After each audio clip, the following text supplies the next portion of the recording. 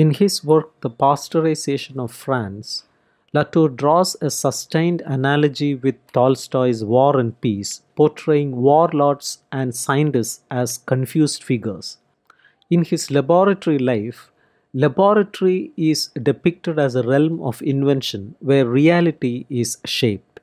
For Pasteuриans, it played a pivotal role in transforming medicine and society through the formation of alliances with various groups, including hygienists. At times, the laboratory shifted to the field, as seen in the vaccination demonstration.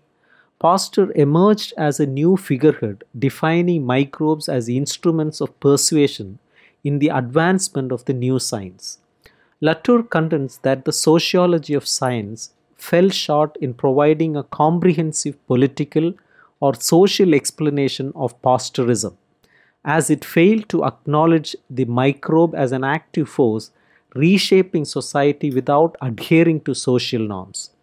To regain credibility, sociology must redefine itself as the study of associations.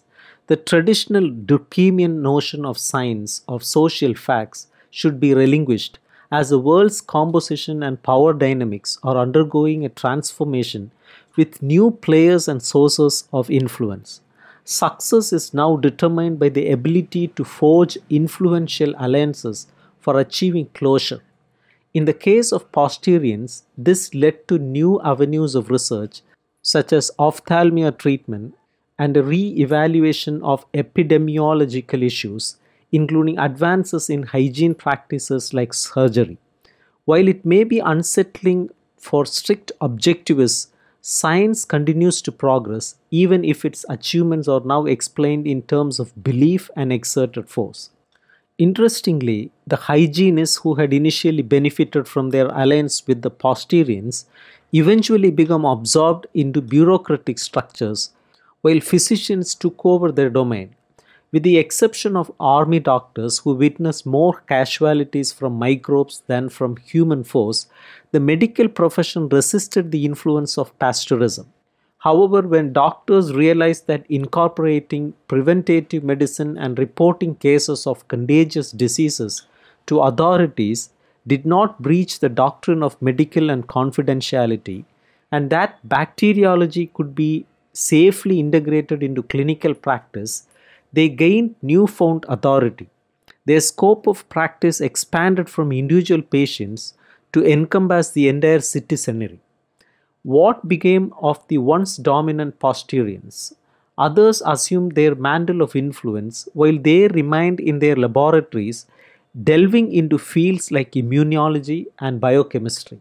However, they failed to introduce a new concept that would empower them to reshape society. It was not until they turned their attention to the colonial empire that Pasteurian biologists found a new arena for their endeavors. Here, in the realm of tropical medicine, they could reenact the old narrative in a fresh context and play a crucial politico military role in facilitating European expansion into Africa. The narrative concludes on a note of imperialistic triumph over colonial microorganisms, with Pasteurians merging real empire building with scientific endeavors in the service of the mission civil satiris. Having deconstructed the previous social framework, Latour proceeds to dismantle the theoretical underpinnings of the traditional belief system. He challenges our faith in modernity, logic, the power of reason, and the distinction between belief and knowledge, among other fundamental tenets. This constitutes the second part of the book, titled Passages in French and Irreductions in English.